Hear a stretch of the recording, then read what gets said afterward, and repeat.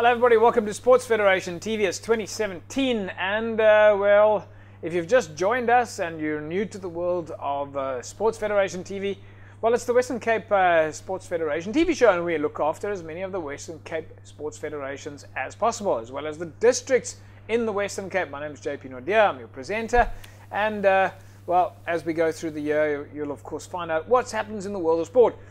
We look after the 6 districts in the Western Cape area, which is of course the Cape Town area, the Overberg area, the Cape Winelands area, the Eden area, the West Coast area, and Central Karoo. And we talk about sports administration, sports promotion, and we really create an opportunity for as many of the sports federations as possible, and in some cases for the sports federations who do not have the opportunity or the budget or perhaps the capacity to create their own television shows, which might be broadcast either on Cape Town TV or on other broadcast platforms. And certainly that's the vast majority of sport in South Africa.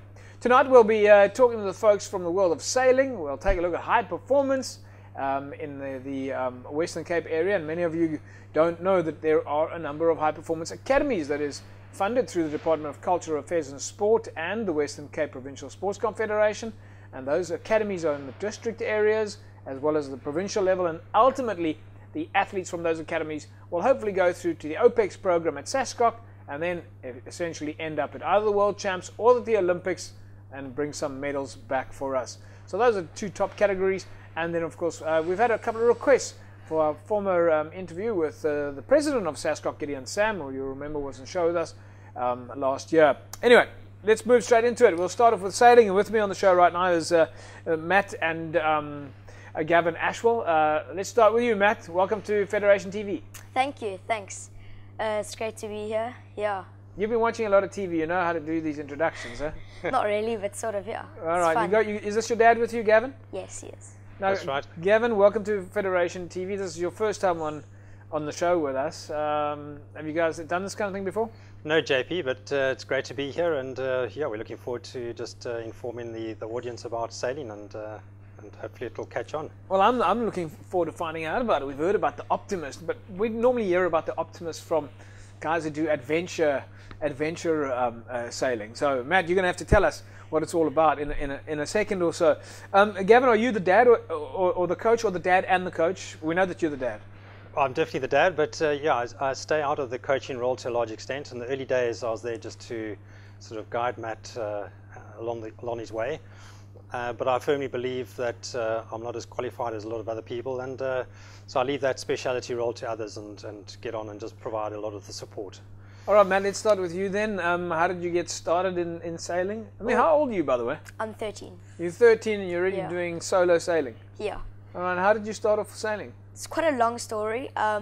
One day, I think it was December 2012, I was doing a rock climbing course. Right. And I wanted my friend to come join me, but he couldn't because he was doing a sailing course. And then in the end, the rock climbing course was cancelled. And you went sailing? I went sailing, obviously. All right. And I had a jaw, and he didn't have so much of a jaw. And then he stopped, and I just carried on, and I really haven't looked back since. What type of boat was the first boat? Can you remember? It was a boat called a Pico, which is a 2-man boat, double up with like a coach, pretty much. And then you get taught on that, and then after a couple of days of sailing on that, then you get moved on to an oppie, which you sail on your own. An oppie, what's an oppie? An oppie is basically the short word for an optimist, which is like a small boat that's a 1-man boat, and it's lots and lots of fun, and it's a 1 design class, which means it's very, very specific. There are no like 2 oppies that look different. All right, so Gavin, let's bring you into this. Before we carry on with Matt, we know that he's going overseas to go to the World Champs and represent South Africa there.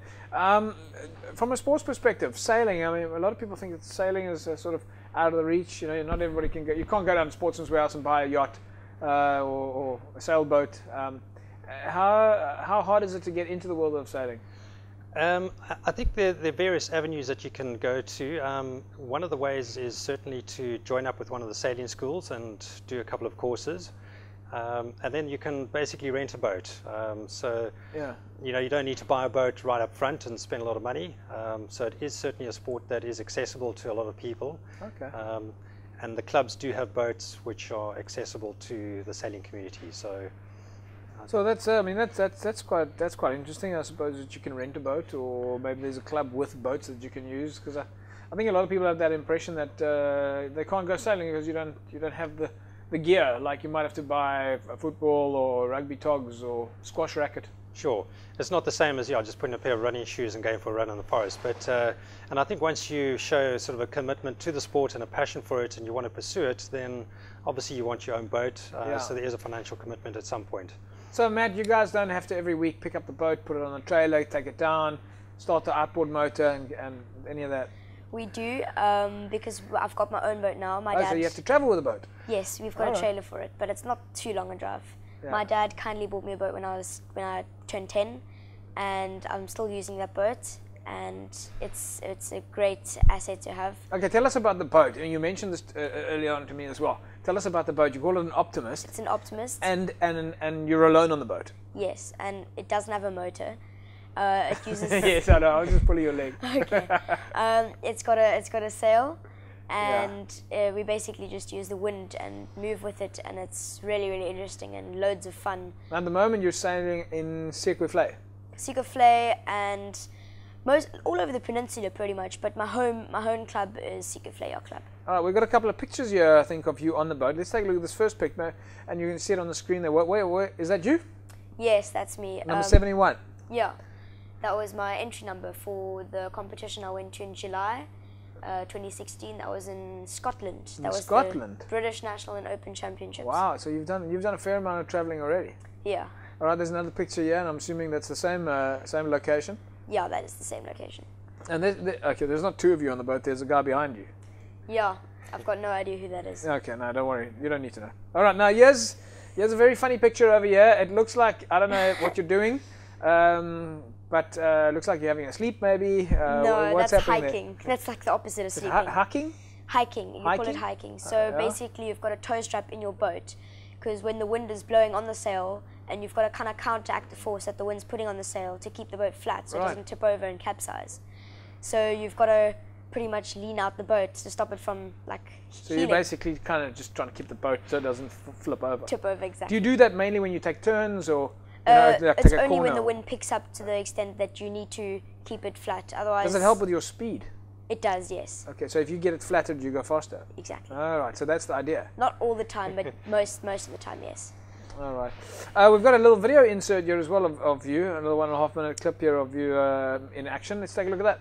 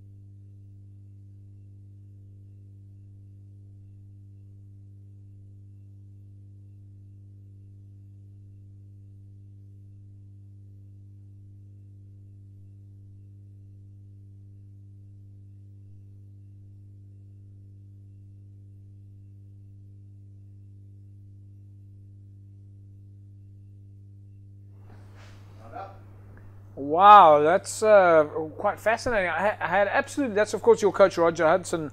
Yes. Talking to you there. Part-time coach. I've got a couple of coaches that I like, but he's the owner of the Race Ahead Foundation. Yeah. He's been very, very supportive of my overseas travels, and him and Asanati Jim, they've been to the Olympics in London and Rio, and yeah, as I said, they've been very, very generous with their support of they've been on the show a couple of times. I do believe, yeah. Now, Gavin, let's bring you back into the picture here. I mean, I'm quite surprised at the method of coaching there.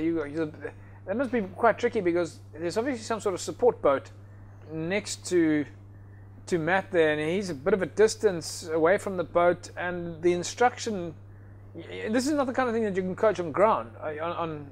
Right. No. Definitely a different way of coaching. Yeah, you're quite right. It's sort of very practical on the water coaching, which takes place. Roger's on a rib there, and quite far offshore, as you saw. Sort of trying to get into the wind. There are particular days when the wind will blow further out to sea near Robben Island, so you need to go out offshore. But yeah, sort of that's the style of the coaching, and it's practical on the water stuff. Isn't it hard to hear the coach? I mean, if the wind's picking up and the boat's getting further away, I'm assuming he's in some sort of motorboat where he can talk to you. But how do you coordinate things? Yeah, he's on a rib, and what's a rib? It's a rubber inflatable boat. So it's basically a rubber duck. Exactly. He's on a rubber duck. What's a rib? Yeah, okay. He's on a rubber duck. We all call it ribs in sailing. A rib. But like one of my other coaches, he tried to use the megaphone, and when it got windy, but of course when it got windy, then the waves got bigger, and then they got splashed, and then it didn't really work because it was wet. Yeah. And so usually they use a whistle, like let's say you want to tack, like turning the boat, then they would blow a whistle, and then you'd know like to tack because you can hear it from further away. And usually they come off the water with like lesser voice than when they went out. So they do shout, and usually they stay quite close to you so you can hear them. All right, so now let's talk a little bit about your travels. You're heading overseas. Yeah. You're on your way to Spain, I believe. Yes. What's happening in Spain? Well, I'm leaving on the 10th of February, and I'm going to a regatta in Palamos, which is on the coast just north of Barcelona, and it's called the 12 Nations Cup. It's a regatta in which many European countries are participating, and it's just like it's a fun regatta, and I'm doing some coaching, pre-regatta coaching with the British team. I'll be staying with the British team. You're doing the coaching, or are they going to be coaching you? They're going to be coaching me. All right, just check. But yeah, the British team, which I met in Largs in Scotland in July, I've made good friends with them, and so they've invited me to come and stay with them. Excellent. And so yeah, that's what I'm doing. All right, and you know that you'll be representing South Africa? Pretty much. So you have to be on your best behavior? Yes. And you have to tweet and Instagram and all that? Yeah. Do you do all that kind of stuff? I've got Instagram, yes. Okay, you're not allowed to be on Twitter and Facebook yet? No. Yeah. Only later. Yeah. And Dad has to watch, just keep it Absolutely. careful. Yeah. Gavin, that's an interesting sort of touch point there. Kids today, they're out there, they're getting exposed to all sorts of things. I mean, you've got to hope that you have good coaches. You have got to hope that the coaches are fairly responsible. How do you, as a dad, manage the life of work and sport, the high-performance sports child? Yeah, I was going to say it's a very intense sort of sport that one is involved in, and it does require a huge amount of time and effort and energy. So you've got to make sure that the balance is there, because besides sport, there's academics and a whole family life that also goes around it. But I think one of the big things is that for Matt to get great exposure to big fleet sailing, it's important that he does participate in overseas events. Because unfortunately in South Africa we've got small optimist fleets, and we just don't have that same level of skill. So when we do participate in big events overseas, we often get blown out the water from a results point of view, because we don't have that skill. So so that's the whole purpose behind it, really. You got to get that exposure. Got to get the exposure, and the coaches overseas are top class.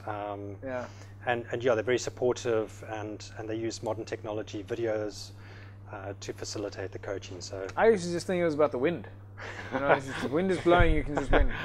Now you're telling me it's like all sorts. We do enjoy the wind in the sport, and So who's the tough guys out there that you'll be competing against? Well, there are quite a few boats. I think they're going to be about 350 boats in Palamos competing, which is quite a big fleet. Are there some other guys going from South Africa? No, I'm the only South African. Yeah. Okay, are you mom and dad going with? No. You're on your own? Yeah. They're going to drop you at the airport and off you go? Yeah. And the boat? You get a boat there? I'm going to charter one there. So basically I'm going to hire one. And you've got someone waiting for you at the airport on the other side? Yes. And then they're going to be looking after you? Yeah. Okay, so you're not going to go backpacking or anything like No. that? Because we're going to be watching. We're going to watch. So who are the big guys that you think are they're going to lead the way at the World Champs? Well, there's a couple of boats from the Dutch team, which I think are going to do very well. The Dutch are always very good, and I do believe a Spaniard is going to win. You think so? I think so. Yeah, well, they're in Spain. I suppose they got home ground advantage. Exactly. It's not really fair, though. Yeah. Do they ever come to South Africa? Well, actually, for the national champs in December, a Spanish guy he was 11, he came from Mallorca, and well, his dad grew up in South Africa, so he came and for holiday, and he raced while he was here in the nationals, and he came third. He did very well. And then later in the year, it's the World Champs in Gavin in Thailand. That's correct, yes. So this year in Thailand, and yeah, it's going to be lots of preparation involved for that. Of course, then it's local team, everybody together. Correct, that's right. So there'll be a team from South Africa going across. We've got a selections regatta coming up in April to select the final team. And yeah, basically the top 5 qualify to go across to World. So it'll be Matt's first World Champs, and if he qualifies. If he qualifies. So you know you have to qualify first. Yes. You've got to compete against everybody to make sure that you're in the mix. To qualify, yeah. Are you mentally ready for it? Yeah, there's selection regatta in Mossel Bay in April, and yeah, that's the qualification that I need. One step at a time. Go and win the World Champs now in Spain. And that's not the World Champs. It's not the World Champs. What do we call it? 12 Nations Cup. The 12 Nations. Okay. It's got a name, yeah. All right, and that's in Palamos, eh? That's right.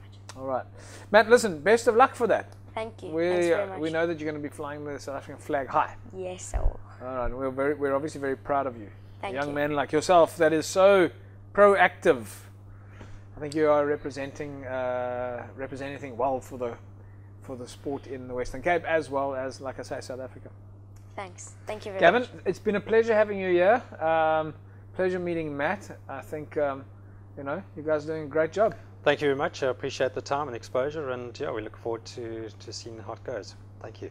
Right, folks, the world of sailing, very interesting, and of course we hope that Matt goes out there and represents South Africa to the full extent. Folks, when we come back after the break, we'll be speaking to Wayne Waits. He's the General Manager of High Performance, WEXA, here in the Western Cape Sports Academy. He's going to be talking to us a little bit about what WEXA is, and of course the different districts and the federations and that get involved in the district academies. And of course the concept is that these athletes get through the district ranks, the provincial ranks, and into the national ranks, and hopefully go and compete in the Olympics or in the World Championships. All that and more after the break.